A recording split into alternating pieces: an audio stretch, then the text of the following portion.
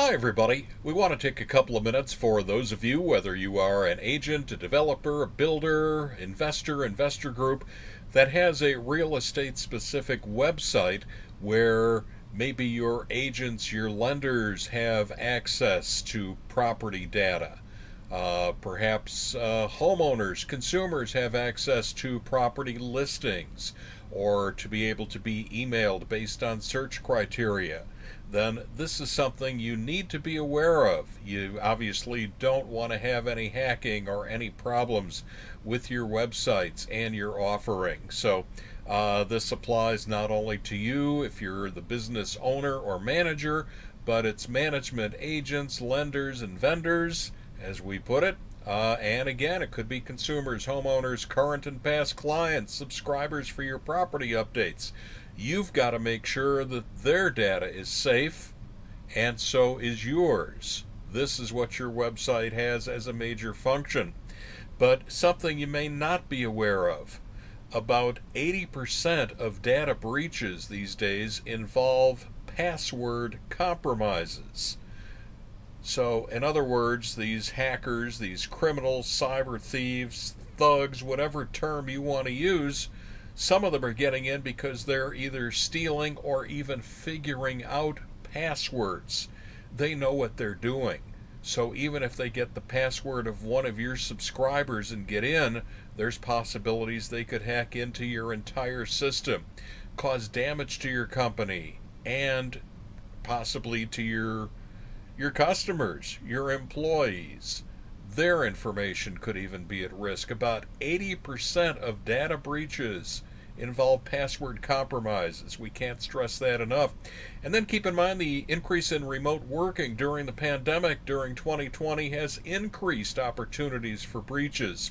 Remote access is not being revoked. It's becoming the post-pandemic norm. The number of users with remote access to websites has greatly increased. So some of these hackers have moved from malware to what is now called credential stealing in order to strengthen their foothold.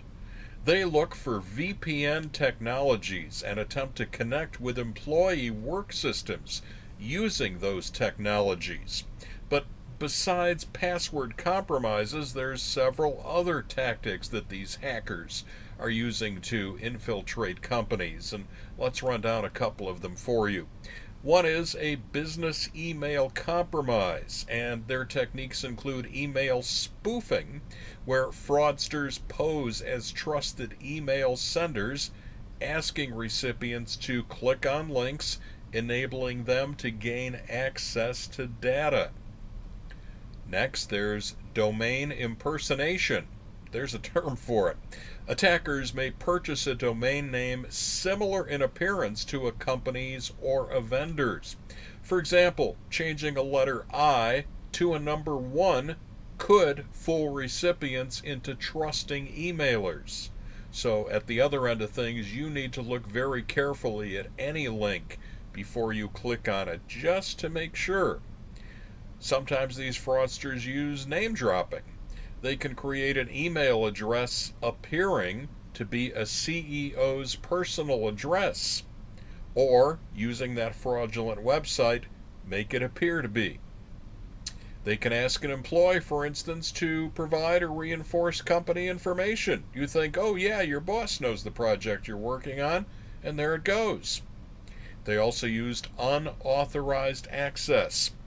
It's another technique that these hackers use. They gain unauthorized access to a company or a vendor email and then use the compromised legitimate mailbox to send email. The hacker gains control of the outgoing messages being sent. As we started to mention before, another of the key techniques is password guessing. Security professionals and fraudsters alike have these tools to guess passwords. Hackers know. They'll even try common passwords like summer 2021, for example. Weak passwords can be susceptible to a guessing attack.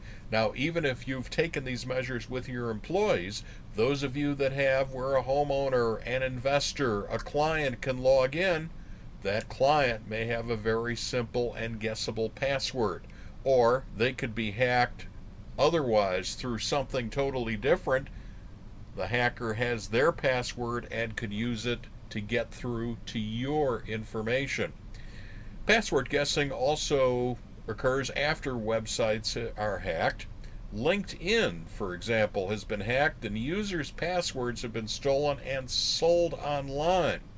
Why? In many cases, LinkedIn profilers reuse LinkedIn passwords on work email systems. There's also ransomware. It's a really bad attack where fraudsters hack into a company's network, they gain full administrative control in some cases, and then deploy ransomware to lock the company's systems.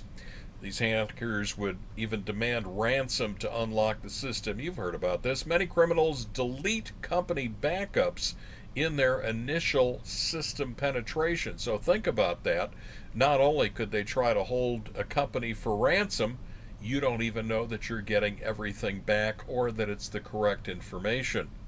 So another tactic is, before they delete those backups, they download them and capture the data. So they'll reach out to these victims and say, pay me X amount in Bitcoin or whatever to recover the system, and then to pay them an additional amount not to release the data.